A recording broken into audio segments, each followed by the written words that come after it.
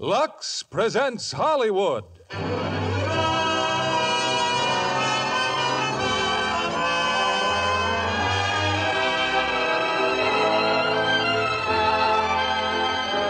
Lever Brothers Company, the makers of Lux Flakes, bring you the Lux Radio Theater, starring Bette Davis, Ann Baxter, Reginald Gardner, and Gary Merrill in All About Eve. Greetings from Hollywood, ladies and gentlemen. While I was directing plays on the New York stage, I had a first-hand opportunity to watch the frantic struggle of young actresses to attain stardom in the theater. But I'm happy to say that none of them used the tactics of the young woman in our play tonight, All About Eve. I first read of Eve's unorthodox behavior in a magazine story by Mary Orr entitled The Wisdom of Eve. And I was delighted to see 20th Century Fox turn it into the Academy Award-winning picture of 1950. A portion of this honor may be attributed to the unforgettable performances of Bette Davis, Ann Baxter, and Gary Merrill. We're very gratified to present them tonight in their original roles, starring with Reginald Gardner as the malicious critic. And I'm sure if we really knew all about Eve, we'd discover Lux Flakes in her household. Lux Flakes are a must for all discriminating women who demand gentle, safer washing care. Now, All About Eve, starring Bette Davis as Margot, Ann Baxter as Eve, Reginald Gardner as Addison DeWitt, and Gary Merrill as Bill.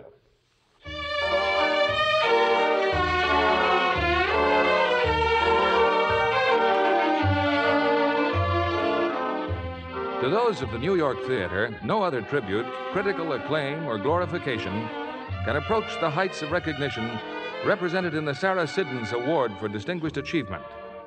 A moment ago, in the venerable hall of the Sarah Siddons Society, this most cherished honor came to a young actress named Eve Harrington. Among the many eminent personalities present is the noted critic Addison DeWitt.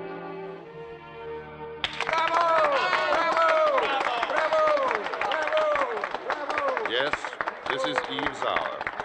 Beautiful, radiant, poised, she's about to make her speech of acceptance. The hall rings with applause and bravos. Everyone is looking at Eve. All except Karen Richards. Karen's made a little pile of crumbs on the tablecloth.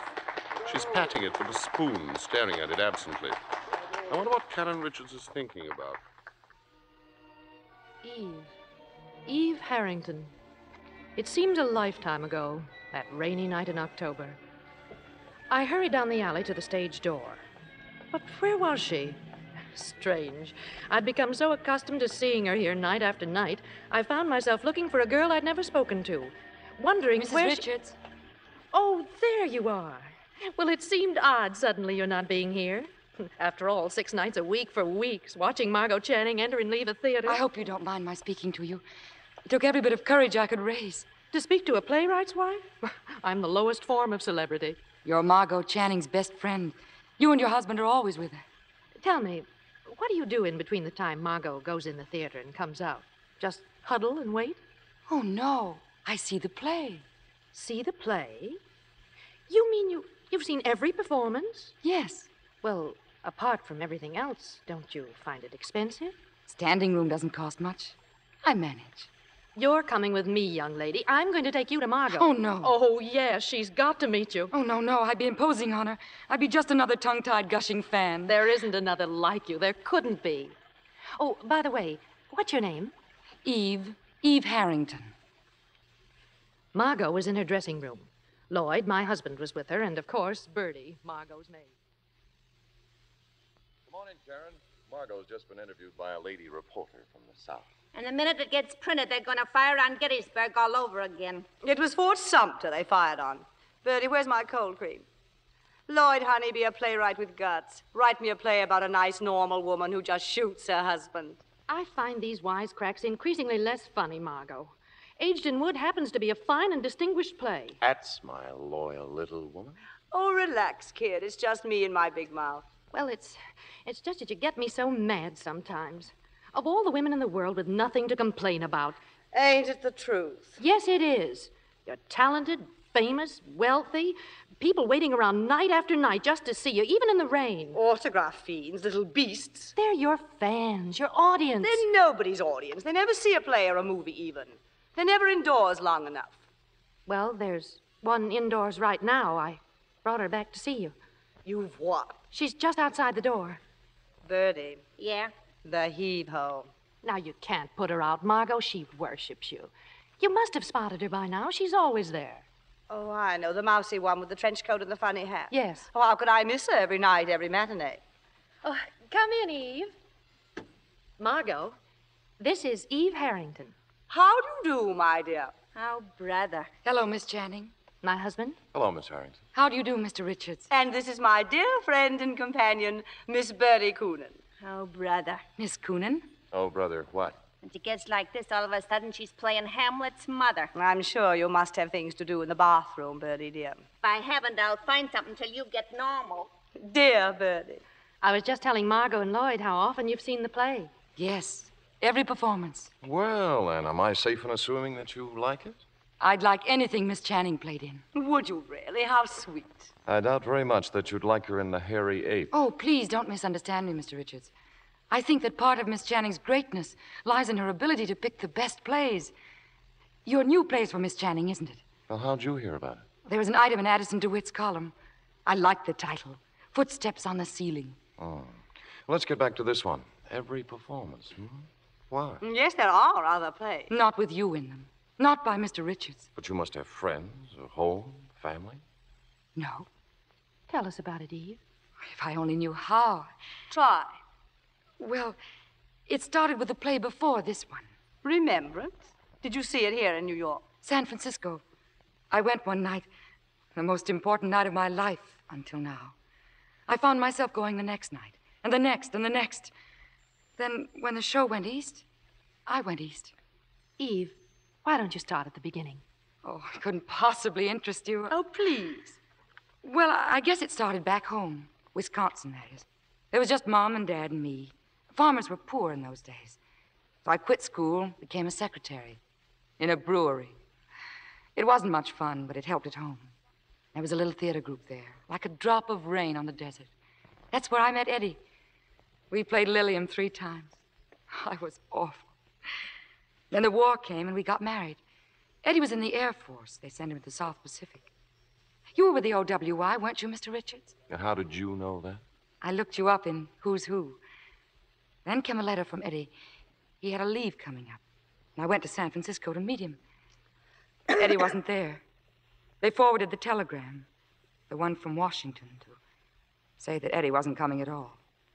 That Eddie was dead. I decided to stay in San Francisco. I found a job, and his insurance helped. And there were theaters in San Francisco. And then one night, Margot Channing came to play in Remembrance. And, well, here I am. What a story. Everything but the bloodhound snapping at her rear end. Bertie, there are some human experiences that do not take place in a vaudeville house, and that even an ex-fifth-rate vaudevillian should understand and respect. I want to apologize for Bertie. Sorry, it's just my way of talking. Oh, you didn't hurt my feelings, Miss Coonan. Call me Bertie. Oh, hiya, Mr. Sampson. Hi, Bertie. For your information, Margot, my plane takes off in 47 minutes. And how do I find you? Not ready yet and looking like a junkyard. Thank you so much. Does my career mean nothing to you? Have you no human consideration? Show me a human, and I might have. Oh, Bill. The airlines have clocks even if you haven't. I start shooting a week from Monday. Bill. I'm a junkyard. Bill, this is Eve Harrington. Hi. My wonderful junkyard. The mystery and dreams you find in a junkyard. Heaven help me, I love a psychotic. Oh, hello. What's your name? Eve Harrington. You've already met. Where? Oh, Eve, you're not going. I think I'd better. It's been. I can hardly find the words to say how it's been. Thank you. No, don't go. Well, the four of you must have so much to say to each other with Mr. Sampson leaving. No, stick around. Tell you what, we'll put Stanislavski on his plane, you and I, and then go somewhere and talk. Well, if I'm not in the way. I'll shower and dress. I won't be a minute. Oh, Lloyd, we've got to go. Yeah. Good luck, genius. Geniuses don't need luck. I do. No, we're not worried about you. Good night, Eve. I hope to see you again soon. I'll be at the old stand tomorrow matinee. This time, as a friend. I'll never forget this night as long as I live, Mrs. Richards. And I'll never forget you for making it possible. I can't remember why Lloyd and I had to leave, but I do remember that as we left, Eve started talking to Bill. So you're going to Hollywood, Mr. Sampson? Just for one picture. Why? I just wondered Just wondered what? why you'd want to go out there. I mean, when a man's the best and most successful young director in the theater. The theater. What book of rules says the theater exists only in New York? Listen, Junior, and learn. Yes? You want to know what the theater is? The flea circus. Also opera, rodeos, carnivals, ballets, Indian tribal dances, Punch and Judy, a one-man band. Wherever there's magic and make-believe in an audience, there's theater. From Donald Duck to Eleanor Duse. All theater. You don't have to understand them all. You don't like them all. Why should you? The theater's for everybody, you included, but not exclusively. So don't approve or disapprove. It may not be your theater, but it's theater for somebody somewhere. I just asked a simple question. And I shut my mouth up. Nothing personal, Junior. Margot, I'm leaving here in exactly 3 seconds. So am I, if I can find my coat. It's right where you left it. Oh. Any messages for Tyrone Power, Bertie? Just give him my phone number. Kill the people, Mr. Sampson. Thanks, Bertie. You got the key, Bertie? I ain't forgot it yet. I'll see you at home in an hour. Eve, where are you going, dear? You don't really want me tagging Oh, along? now, don't be silly. This way. It's quicker if we cut across the stage.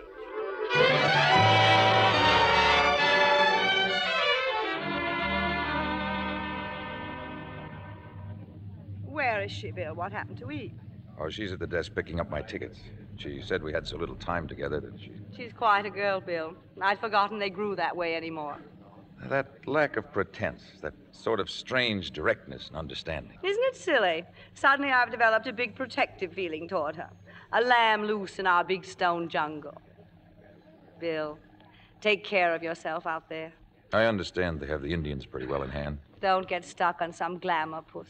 I'll try. You're not such a bargain, you know. You're a setup for some gorgeous, wide-eyed young babe. How childish are you going to get before you stop it? I don't want to be childish. I'd settle for just a few years. And cut that out right now. Am I going to lose you, Bill? Am I?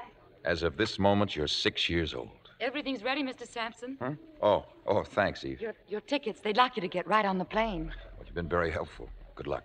Goodbye, Mr. Sampson. Knit me a muffler, Margot. Kiss me goodbye, Bill. Call me when you get in. On the hour. Hey, Junior, keep your eye on her. She's a loose lamb in a jungle.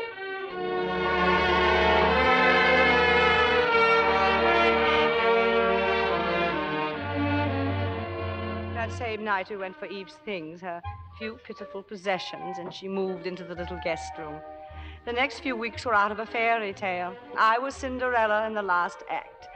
Eve became my sister, lawyer, mother, friend, psychiatrist, and cop. Her quiet efficiency, her constant anticipation of my wishes drove Bertie crazy, and I loved it. Yes, the honeymoon was on. Early one morning, the telephone awakened me. I was half groggy with sleep, and the operator made no sense at all. We are ready with your call to Beverly Hills, California. Where? What call? We are ready with the call you placed for 12 midnight California time to Mr. William Sampson in Beverly Hills. Go ahead, please. Margot, what a wonderful surprise.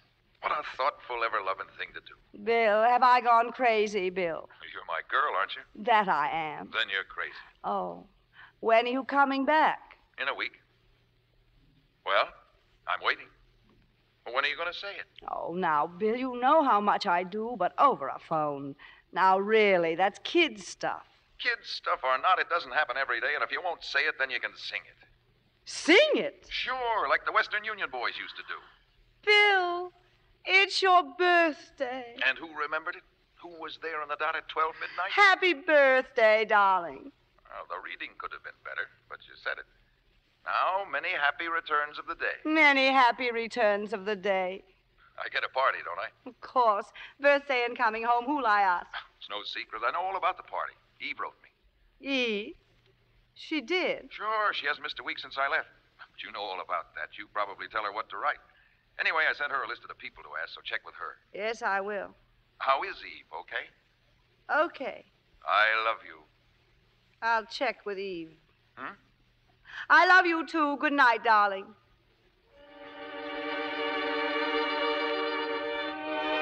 I thought lots about that phone call. In the morning when Bertie came in with my breakfast.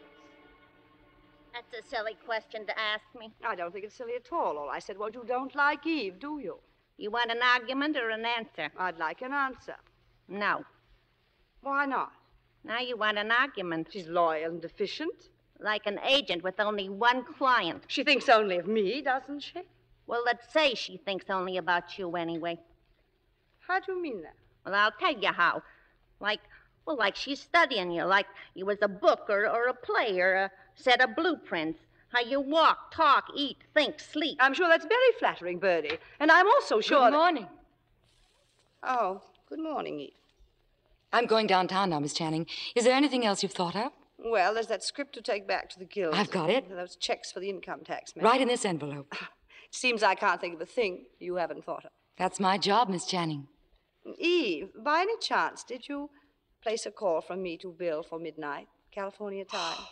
Golly, I forgot to tell you. Yes, dear.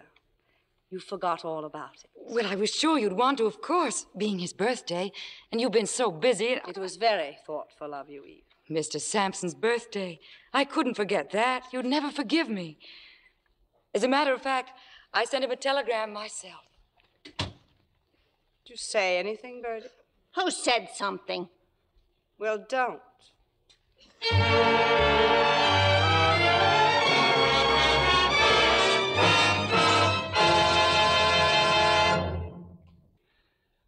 Theodore Dreiser's much-discussed novel of the 20s, An American Tragedy, has been made into a distinguished screenplay brought up to date in time and settings by Paramount under the title A Place in the Sun. A superb cast, Montgomery Clift, Elizabeth Taylor, and Shelley Winters. And the critics seem to agree that all three give the best performances of their careers.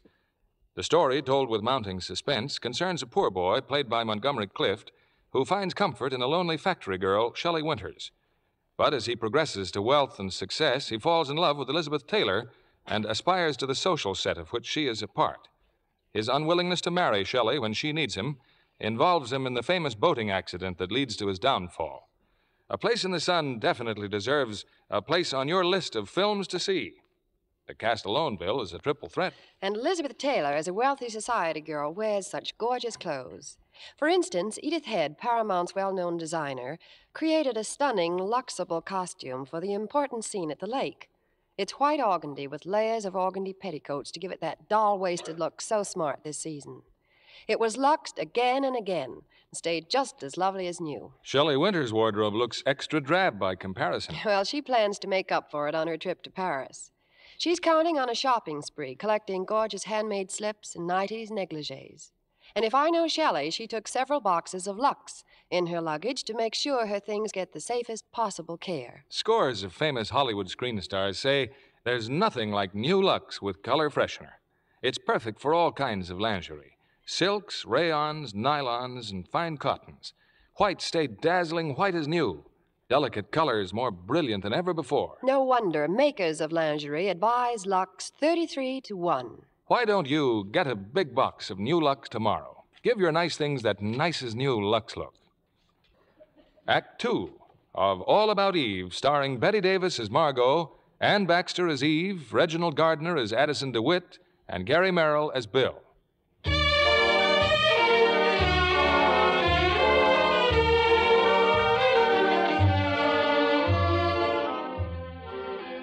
Bill's welcome home birthday party.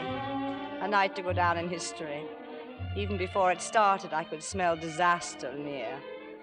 When I went down the stairs, I was surprised to find that Bill had already arrived. Well, looks like I'm going to have a very fancy party. I thought you were going to be late. How long have you been here? No, just a few minutes. I ran into Eve. She wanted to know about Hollywood. She seemed so interested. She's a girl of so many interests. Huh, it's a pretty rare quality these days. A girl of so many rare qualities. And so she seems. So you've pointed out so often. So many qualities so often. And so young and so fair. I can't believe you're making this up. It sounds like something out of an old Clyde Fitch play. Clyde Fitch, though you may not think so, was well before my time. I've always denied the legend that you were in Our American Cousin the night Lincoln was shot. I don't think that's funny. Of course it's funny. This is all too laughable to be anything else. Whipping yourself into a jealous froth because I spent 10 minutes with a stage-struck kid. 20 minutes. 30 minutes, 40, what of it? Stage-struck kid. She's a young lady of qualities. And I'll have you know I'm fed up with both the young lady and her qualities. Studying me as if I were a play or a blueprint. How I walk, talk, think, act, sleep. As it happens, there are particular aspects of my life to which I would like to maintain sole and exclusive rights and privileges. For instance, what? For instance, you. Darling, this is my cue to take you in my arms and reassure you. But I'm not going to. I'm too mad. Guilty? Mad. Darling, there are certain characteristics for which you are famous, on stage and off. I love you for some of them and in spite of others. They're part of your equipment for getting along in what is laughingly called our environment. You have to keep your teeth sharp. All right. But I will not have you sharpen them on me or on Eve. What about her teeth? What about her fangs? She hasn't cut them yet, and you know it. Eve Harrington has never indicated anything to me but her adoration for you and her happiness at our being in love. And to intimate anything else doesn't spell jealousy to me. It spells a paranoid insecurity that you should be ashamed of. Cut! Print it! What happens in the next reel? Do I get dragged off screaming to the snake pit? Excuse me, Miss Channing. Oh. Yes, Eve. The hors d'oeuvres are here. Is there anything else I can do? Thank you, Eve. I'd like a martini. Very dry and very double.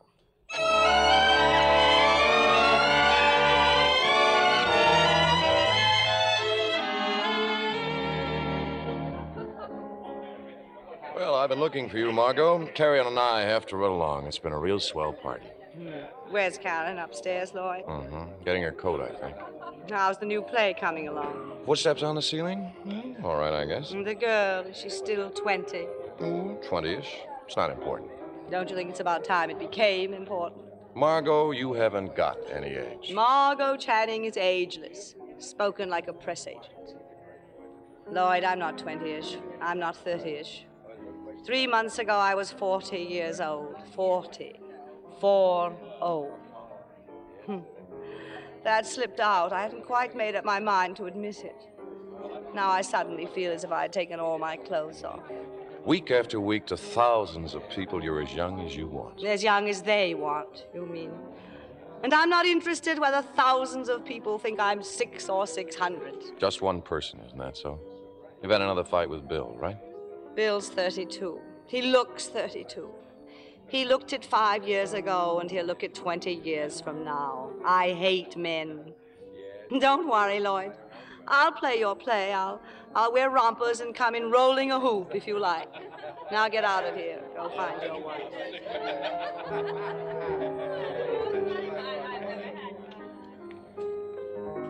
It's so nice of you to come upstairs with me, Eve. I just wanted to be sure you'd find your coat, Mrs. Richards. Tell me, Eve, how are things going? You happy? There should be a new word for happiness. Being here with Miss Channing, she's been so wonderful, done so much for me. Well, you've done your share too, Eve. You've worked wonders with Margot. Well, good night. Mrs. Richards. Oh, Karen. Karen. Isn't it awful? I'm about to ask you for another favor. After all you've done already. Oh, that's nonsense. It's just that Miss Channing's affairs are in such good shape now, and I heard Mr. Fabian tell Miss Channing that her understudy was going to have a baby, and they'd have to replace her, so I... You want to be Margot's new understudy. I don't let myself think about it even, but I do know the part so well, and every bit of the staging. But suppose I had to go on one night, to an audience that came to see Margot Channing. Oh, no, I couldn't possibly. Well, I wouldn't worry about that. Margot just doesn't miss performances. If she can walk, crawl, or roll, she plays. The show must go on. No, dear. Margot must go on. But as a matter of fact, I don't see why you shouldn't be her understudy. Do you think she'd approve? I think she'd cheer. But Mr. Richards and Mr. Sampson... Ah, they'll do as they're told. Then, would you speak to Mr. Fabian about it? After all, he's the producer, and if he doesn't like me... Stop worrying. I seem to be forever thanking you for something, don't I? Good night, Karen. Good night, dear.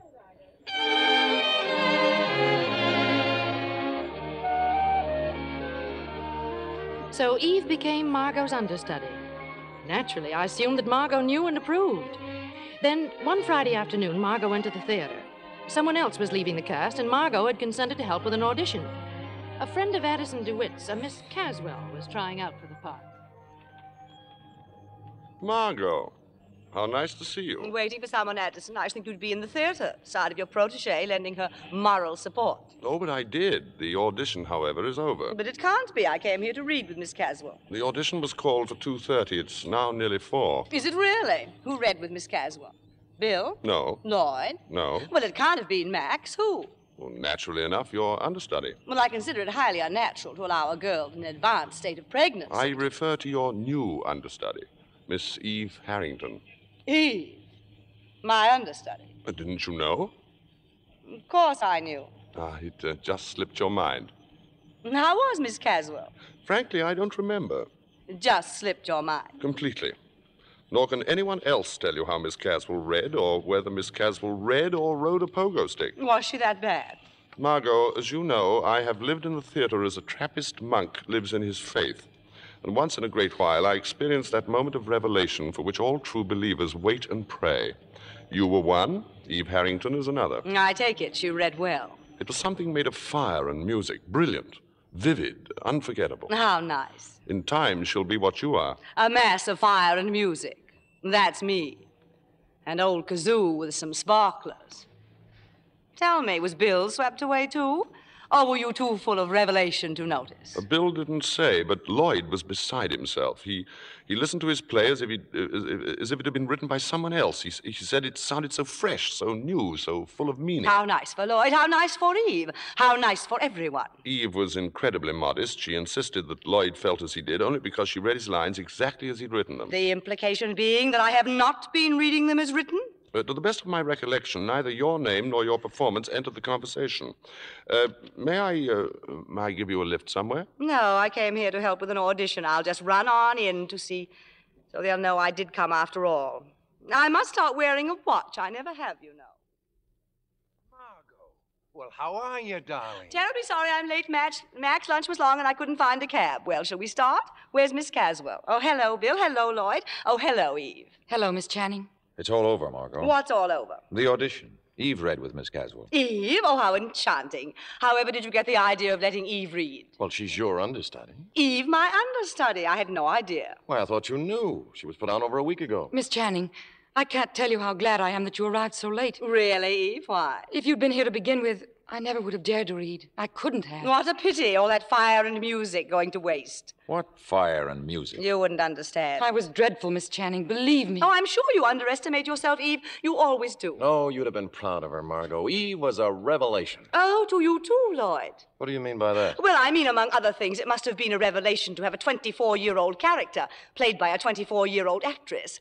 Also, it must have seemed so new and fresh to you, so exciting to have your lines read just as you wrote them. Addison. You've seen Addison. So full of meaning, fire, and music. You've been talking to that fishwife. In this case, apparently as trustworthy as the World Almanac. You knew when you came in here that the audition was over, that Eve was your understudy, playing that childish little game of cat and mouse. Not mouse, never mouse. If anything, rat. This genius of yours for making a barroom brawl out of a perfectly innocent misunderstanding at most. Perfectly innocent. Men have been hanged for less. I'm lied to, attacked behind my back, accused of reading your silly dialogue inaccurately, as if it were the holy gospel. I never said it was. When you listen as if someone else has written your play, whom do you have in mind? Arthur Miller, Sherwood, Beaumont, and Fletcher? What makes you think either Miller or Sherwood would stand for the nonsense I take from you? You better stick to Beaumont and Fletcher. They've been dead for over 300 years. All playwrights should be dead for 300 years. That would solve none of their problems, because actresses never die. The stars never die and never change. Oh, you may change this star any time you want for a new and fresh and exciting one, fully equipped with fire and music, any time you want, starting with tonight's performance. I shall never understand the weird process by which a body with a voice fancies itself as a mind. Just when exactly does an actress decide they're her words she's saying and her thoughts she's expressing? Usually at the point when she has to rewrite and rethink them to keep the audience from leaving the theater. It's about time the piano realized it has not written the concerto. And you, I take it, Bill, are the Paderewski who plays his concerto on me, the piano? Where is Princess Fire and Music? Who? The kid, Junior. Gone. I must have frightened her away. I wouldn't be surprised. Sometimes you frighten me. Nothing but a body with a voice. No mind. Oh, what a body. What a voice. Oh. Now calm down. The gong rang, the fight's over. I will not calm down. Don't calm down. You're being terribly tolerant, aren't you? I'm trying terribly hard. Well, you needn't be. I will not be tolerated, and I will not be plotted against. Here we go. Such nonsense. What do you all take me for? Little Nell from the country? She's been my understudy for over a week. Arrives here for an audition when everyone knows I will be here and gives a performance. Out of nowhere, gives a performance. You've been all through that with Lloyd. The playwright does not make the performance, and it doesn't just happen, and this one didn't. Full of fire and music and whatnot. Carefully rehearsed, I have no doubt. Full of those Bill Sampson touches. I'm sick and tired of these paranoid outbursts. I didn't even know Eve Harrington was your understudy until 2:30 this afternoon. Tell that to Dr. Freud, along with the rest of it. No, I'll tell it to you. For the last time, I'll tell it to you. I love you. You're a beautiful and an intelligent woman. A body with a voice. And a great actress. You have every reason for happiness. Except happiness. Every reason. But due to some uncontrollable, unconscious drive, you permit the slightest action of a kid like Eve to turn you into an hysterical, screaming harpy. Now, once and for all, stop it. Well, it's obvious you're not a woman. I've been aware of that for some time. Well, I am. I'll say. Don't be condescending. Now, come on, Margot. Let's get out of here. I'll buy you a drink. Well, I'll admit I may have seen better days, but I'm still not to be had for the price of a cocktail, like a salted peanut. Margot, let's make peace. Terms are too high. Unconditional surrender. Just being happy? Just stopping all this nonsense about Eve and Eve and me? Oh, it's not nonsense. I wish it were. Margot, tell me what's behind all this. I don't know, Bill. Just a feeling. I don't know. I think you do know, but you won't or can't tell me. I said before it was going to be my last try, and I meant it. I just can't think of anything else to do. I wish I could. Goodbye, Margot. Bill, where are you going? To find Eve? That suddenly makes the whole thing believable. Oh, Bill. Bill.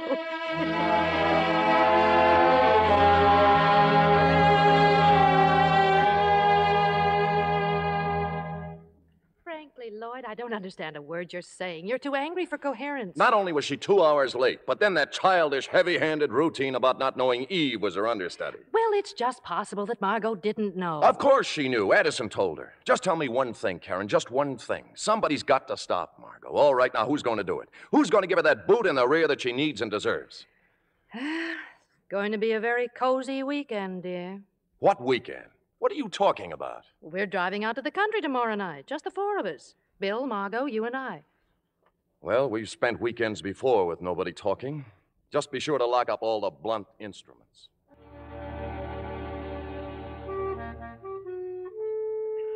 Lloyd was right, of course. That boot Margot had coming to her. Heaven knows she deserved it. We'd all felt those size 5s of hers often enough. But how? How to do it? And then it came to me, my big idea. Only 2 people in the whole world would know. Also, the boot would land where it would do the most good for all concerned.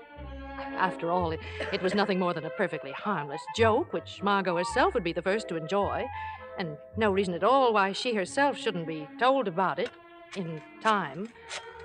My big idea required a telephone call. Hello? Oh, this is Mrs. Richards. Will you please call Miss Harrington to the phone? Yes, Miss Eve Harrington.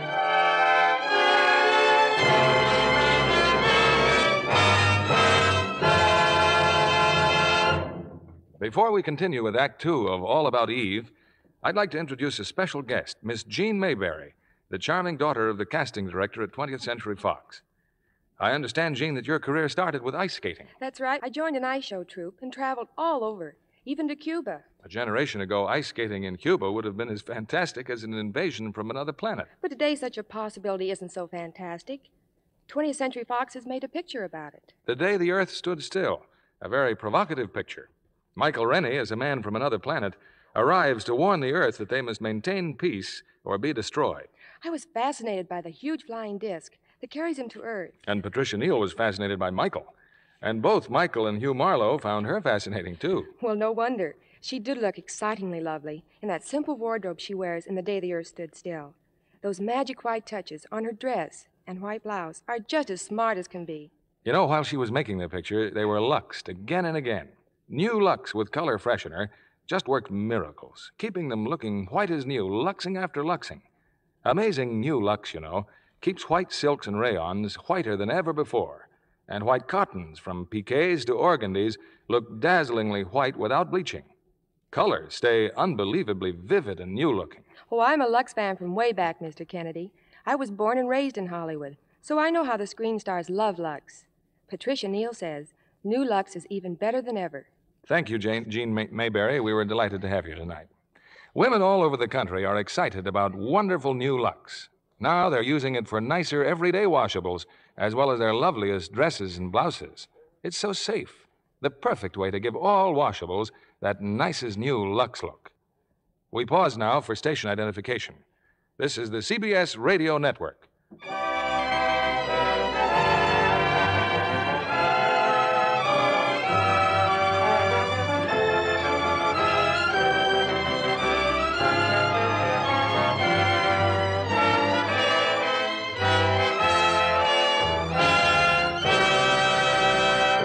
The curtain rises on Act 3 of All About Eve, starring Bette Davis as Margot, Ann Baxter as Eve, Reginald Gardner as Addison DeWitt, and Gary Merrill as Bill.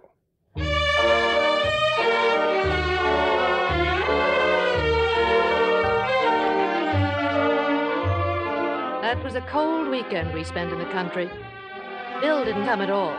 Margot didn't know where he was and didn't care, she kept saying. Somehow we staggered through. Late Monday afternoon, Lloyd and I set out to drive Margot to the station, and my big idea went into operation. Its purpose was to make Margot miss her performance so that Eve would have to take her place. All I did was drain the gas tank of the car. My timing was perfect. Margot missed her train, and we sat there, the two of us, while Lloyd, cursing softly, went down the road in search of gasoline. Cigarette, Karen? No, thank you, dear. I haven't been very pleasant this weekend. Well, we've all been a little tense lately. Come to think of it, I haven't been pleasant for weeks. For that, I'm truly sorry. More than any two people I know, I don't want you and Lloyd to be angry with me. Well, how could we? You're Margot. What is that, besides something spelled out in light bulbs, I mean? Besides something called a temperament, which consists mostly of swooping about on a broomstick and screaming at the top of my voice. Infants behave the way I do, you know. They'd get drunk if they knew how, when they can't have what they want, when they feel unwanted or insecure or unloved. What about Bill? He's in love with you. More than anything in this world, I love Bill, and I want Bill, and I want him to want me. But me, not Margot Channing. And if I can't tell them apart, how can he? And Karen, about Eve. I've acted pretty disgracefully toward her, too. Well, No. Don't fumble for excuses. Not here and now with my hair down. At best, let's say I've been oversensitive to the fact that she's so young, so feminine and so helpless. To so many things I want to be for Bill. Margot, I want you to know how sorry I am about this. About what? Getting stuck like this. I can't tell you how sorry I am. Oh, Karen, don't give it a thought. One of Destiny's merry pranks. After all, you didn't personally drain the gasoline tank. What? I said you didn't personally drain the gasoline tank. Oh.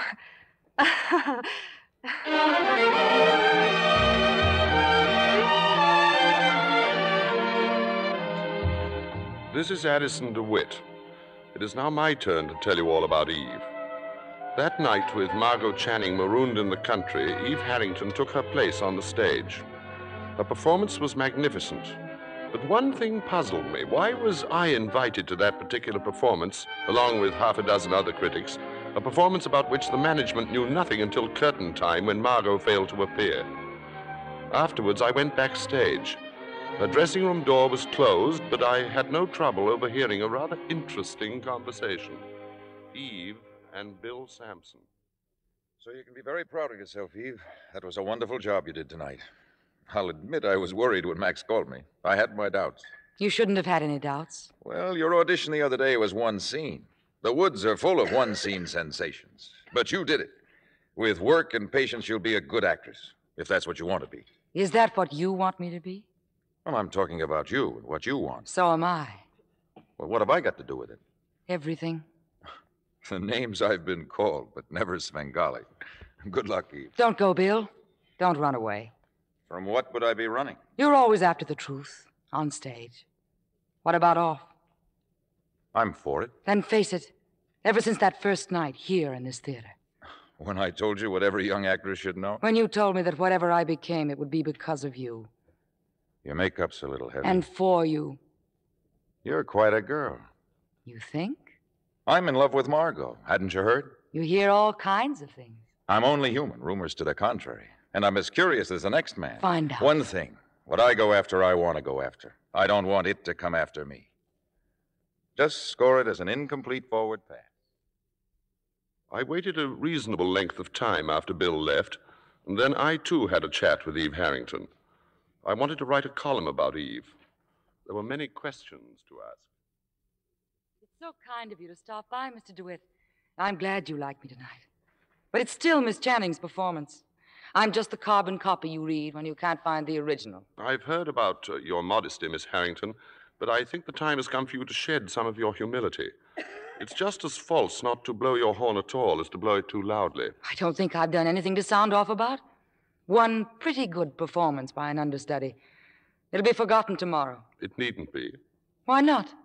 I'm a nobody. I am somebody. You certainly are. After you change, if you're not busy, we could have supper. I'd love to. Or should I pretend I'm busy? Well, let's have a minimum of pretending. I shall want to do a column about you. I'm not even enough for a paragraph. There's so much I want to know. I've heard your story in bits and pieces, your home in Wisconsin, your tragic marriage, your fanatical attachment to Margot. It started in San Francisco, didn't it? Yes, that's right. And that memorable night when Margot first dazzled you, what theater in San Francisco was that, Eve? Was it the Schubert? Yes, the Schubert. A fine old theater, the Schubert, full of dignity and traditions. Tell me, what was your husband's name? Eddie. Eddie what? Really, if I'm ever going to change, I'll only be a moment, Mr. DeWitt. Where would you like to go, Eve? We must make this a special night. You take charge. Thank you. I believe I will.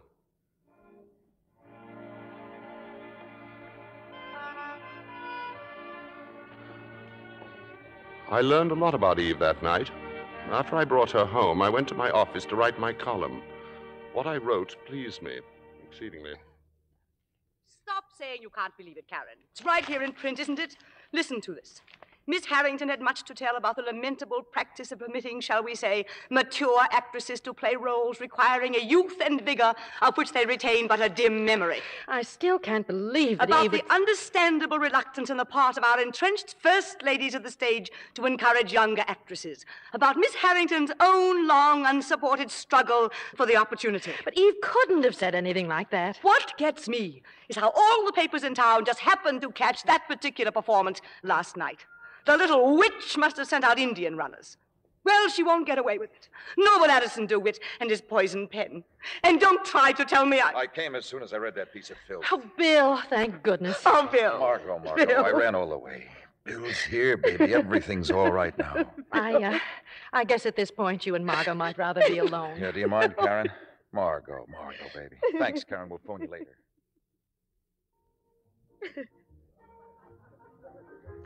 That very night, Eve and I were having a bit of supper in the cub room when they walked in. Margot, Bill, Lloyd, and Karen. They seemed unusually happy and gay. In brief, our big news is simply this. Margot and I are going to get married. Glory, hallelujah. Well, Margot, when? When are you going to do it? tomorrow we meet at City Hall at 10. And you, Margot, are going to be on time for once. Yes, sir. City Hall, that's for prize fighters and reporters. It's only for the license. There's a 3-day wait for blood tests. I'll marry you if it turns out you have no blood at all. What are you going to wear? Oh, something simple, a fur coat over a nightgown. The point is, we want you two beside us as our nearest and dearest friends. Which we are. Which we'll always be. Excuse me, Mrs. Richards. Oh, yes, Maynard. This note, it's for you. Oh, thank you. Very indiscreet, Karen. Next time, tell your lover to blow smoke rings or tap a glass. The world is full of love tonight, Lloyd. No woman is safe. Well, this beats all world's records for running, jumping, or standing gall. Margot, here, read this. Please forgive me for butting into what seems such a happy occasion, but it's most important that I speak with you. Please. And that's underlined. Meet me in the ladies' room. Eve. I understand she's now the understudy in there. Well, after all, maybe Eve just wants to apologize. I have no possible interest in anything she'd have to say. But what could she say? That's what fascinates me. Go on, Karen, find out. Karen, during all the years of our friendship, I have never let you go into the ladies' room alone. Now I must. I am busting to find out what's going on in that feverish little brain waiting in there. Well, all right.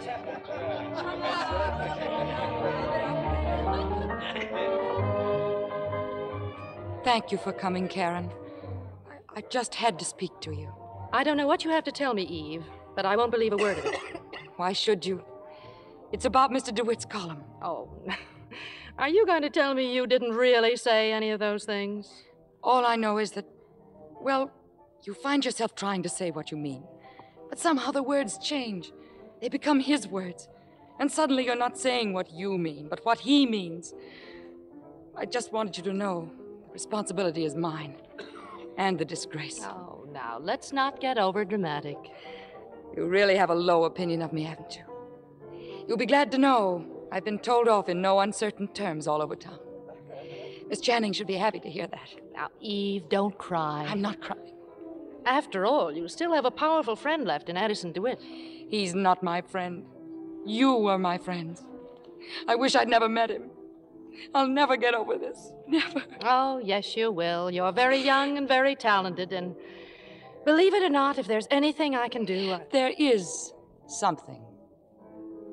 Yes. I think I know. Something most important you can do. Lloyd's new play. You want to play the lead. You want me to tell Lloyd I think you should play Cora. If you told him to, he'd give me the part. He said he would. Don't you know that part was written for Margot? It might have been 15 years ago. It's my part now. You've got to tell Lloyd it's for me. I don't think anything in the world would make me say that. Addison wants me to play it. Over my dead body. That won't be necessary, Karen. Eve. Addison knows how Margot happened to miss that performance last night. And how I happened to know she'd miss it in time to call him and notify every paper in town. Oh, you better sit down, Karen. You look a bit wobbly. If I play Cora, Addison will never tell what happened, in or out of print. A simple exchange of favors. I'm so happy I can do something for you at long last. Your friendship with Margot, your deep, close friendship. What would happen to it, do you think, if she knew the cheap trick you'd played on her for my benefit? No. It'd be so much easier for everyone concerned if I were to play Cora. So much better theater, too. You do all that just for a part in a play. I'd do much more for a part that good. Excuse me, Karen. Addison's waiting. Care to look at a menu, Eve? But you can't be very hungry after all that humble pie. Oh, nothing of the kind. Karen and I had a nice talk. Including a casual reference to the part of Cora and your hopes of playing it. I discussed it very openly. And Karen mentioned, of course, that Margot expects to play the part. Oddly enough, she didn't say a word about Margot. Just that she'll be happy to do what she can to see that I play the part. And just like that, huh? Just like that. You know, Eve, sometimes I think you keep things from me. I don't think that's funny. Wasn't meant to be. I confide in you and rely on you more than anyone I've ever known. To say a thing like that now, without any reason, when I need you more than ever. I hope you mean what you say. I intend to hold you to it. We have a great deal in common, it seems to me.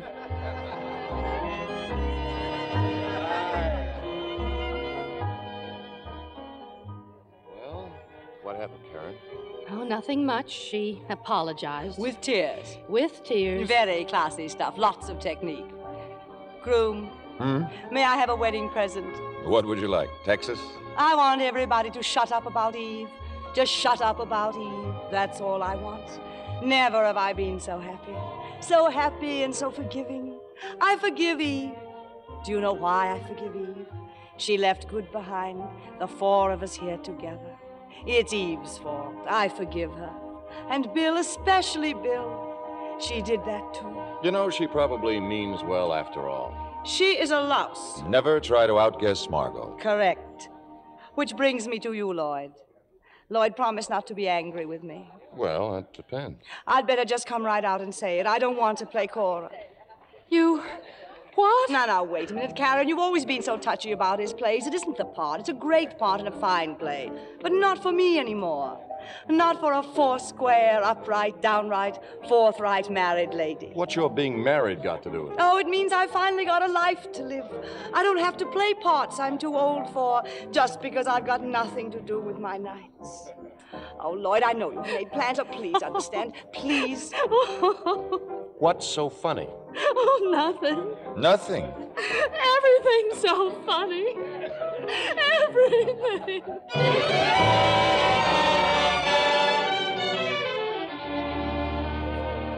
In due time, they were wed, Margot and Bill. Also in due time, rehearsals started for the new play, starring Eve Harrington. Occasionally, I dropped by the theater, not only to admire Eve, but to be amused at the increasing tension developing because of Eve between those two old friends, Lloyd the writer and Bill the director. Something was in the air. The play was now ready for its out-of-town opening in New Haven. That afternoon, I saw Eve at her hotel. Isn't it strange, Addison? I thought I'd be panic-stricken. Want to run away or something. Instead, I can't wait for tonight to come. To come and go. Are you sure of tonight? Aren't you? Frankly, yes. It'll bring me everything I've ever wanted. The end of an old road, the beginning of a new one. All paved with diamonds and gold? You know me better than that. And paved with what, then? Stars. What time is it? Almost 4. Oh, good. Plenty of time for a nice long nap. You could sleep now, couldn't you? Why not? The mark of a true killer. Sleep tight, rest easy, and come out fighting. Why did you call me a killer? Did I say killer? I meant champion. I get my boxing terms mixed. Oh, by the way, there'll be a party here tonight. You'll come, won't you? We're having everyone up after the performance. We are? Lloyd and I. I find it odd that Karen isn't here for the opening, don't you? She's always been so fanatically devoted to Lloyd. Addison, a few moments ago, I said this would be a night to remember. I didn't mean just the theater. What else? Lloyd. He's going to leave Karen. We're going to be married. So that's it. Still just the theater after all. It's nothing of the kind. Lloyd loves me. I know nothing of Lloyd and his loves. I leave those to Louisa May Alcott, but I know you. I'm in love with Lloyd. Oh, Addison, won't it be just perfect? There's no telling how far we can go. He'll write great plays for me. I'll make them great. You're the only one I've told, the only one who knows, except Lloyd and me. And Karen? She doesn't know. She knows enough not to be here. But not all of it. Not that Lloyd and I are going to be married. Well, say something. Anything. Congratulations. Skoll. Good work, Eve. What do you take me for? Is it possible, even conceivable, that you've confused me with that gang of backward children you've played tricks on? That you've the same contempt for me you have for them? I'm sure you mean something by that, Addison. I don't know what. I'm nobody's fool, Eve. Least of all yours. I never intended you to be. Yes, you did, and you still do. I still don't know what you're getting at. You know it as well as I do. That Lloyd may leave Karen, but he will not leave her for you. What do you mean by that? I have not come to New Haven to see the play, discuss your dreams, or climb the ivy walls of Eli Yale. I have come here to tell you that you will not marry Lloyd Richards, or anyone else for that matter, because I will not permit it. Will not permit it? That sounds medieval, something out of an old melodrama. So does the history of the world for the past 20 years. Frankly, I had hoped that somehow you would have known, that you'd have taken it for granted that you and I... You and I? Now remember, as long as you live, never to laugh at me. At anything or anybody else, but never at me. Now, to begin with, your name is not Eve Harrington. It's Gertrude Schlesinski. Get out. It's true that you worked in a brewery, But life among the malt and hops was apparently not as dull as you pictured it. In fact, it got less and less dull until your boss's wife had your boss followed by detectives. She never proved anything, not a thing. But the $500 you were paid to get out of town brought you straight to New York, didn't it? She was a liar. She was a liar. There was no Eddie, no pilot. You've never been married. That was not only a lie, but it was an insult to dead heroes and to women who loved them. San Francisco has no Schubert Theater. You've never been to San Francisco. That was a stupid lie and not worthy of you. I had to meet Margot. I had to say something, be somebody, make her like me. But she did like you. She helped you and trusted you. You paid her back by trying to take Bill away. That's not true. After you failed with Bill, you used my name and my column to blackmail Karen into getting you the part of Cora, and you lied to me about it. No. Sweetie, I had lunch with Karen not 3 hours ago. As always with women, she told me more than she learned. That I should want you at all suddenly strikes me as the height of improbability, but that in itself is probably the reason. You're an improbable person, Eve, and so am I. We have that in common. Also, an inability to love, insatiable ambition, and talent. We deserve each other. Are you listening to me?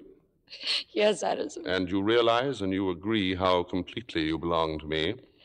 Yes, Addison. Then take your nap. And good luck for tonight. I won't go on tonight. I couldn't, not possibly. I couldn't go on. You'll give the performance of your life. I won't. I can't.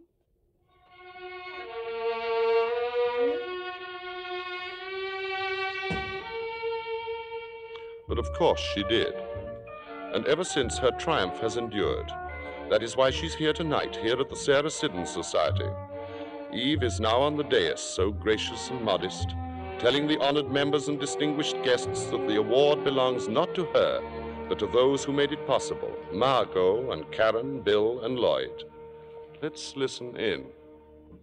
For without their confidence in me, their kindness and friendship and faith, this night could never have been. How can I ever repay them?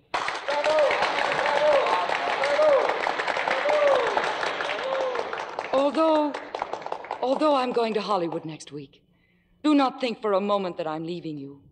My heart is here in the theater. I'll be back to claim it, and soon. That is, if you want me back.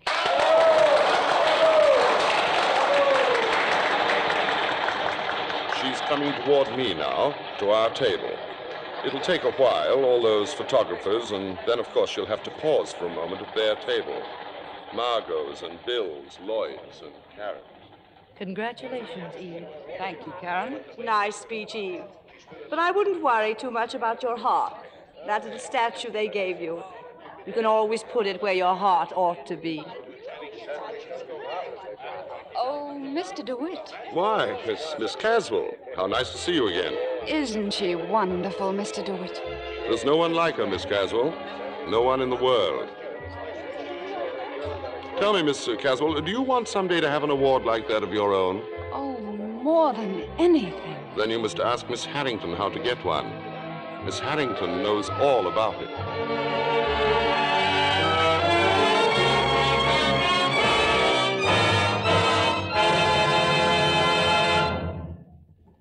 We hope you enjoyed our show as much as our stars enjoyed doing it for you.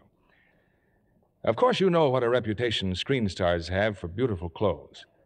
Well, you can give your washables the very same care the stars insist on for their own gorgeous things. It's New Lux with Color Freshener, the most wonderful improvement ever made in a wonderful product. Don't take my word for it. Try it yourself, and you'll agree you've never seen anything like the magic it works on colors. It actually keeps white things white as new, makes colors sparkle like jewels, and keeps your prints sharp and brilliantly clear. No other soap, no other type of suds is safer for your nice things. Your washable silks, rayons, nylons, and fine cottons. Once you've tried New Lux with Color Freshener, you'll never again put up with anything else. Get a big box of New Lux with Color Freshener tomorrow. Use it for all your washables. You'll be thrilled with their nicest new Lux look. And here they are, an outstanding cast to take a bow for outstanding performances. Betty Davis, Ann Baxter, Reginald Gardner, and Gary Merrill. Ann, how nice to have you back again. We haven't seen you here since the arrival of little Katrina. You know how I love appearing on the Lux Radio Theater. Love appearing indeed. Quite a way to get some more Lux Flakes, Anne. Betty, when you have a new baby, you need all the Lux you can get. Watch this girl. Remember her as Eve. She'll want all our Lux Flakes in a minute. Now, girls, the play is over. There's plenty in the wings for all. Lux Flakes really are a must in our house, even before Katrina. All this talk of young children. Why didn't anyone ask me to be a godfather? Do you think you're quite the type? After listening to you for the last hour, I thought you relished little children as part of your diet. Well, don't be silly. I just finished a picture of 20th Century Fox starring Clifton Webb called Elopement, in which I played a godfather. Now I'm at RKO in Androcles on the Lion. Typecasting again. This is the Columbia Broadcasting System.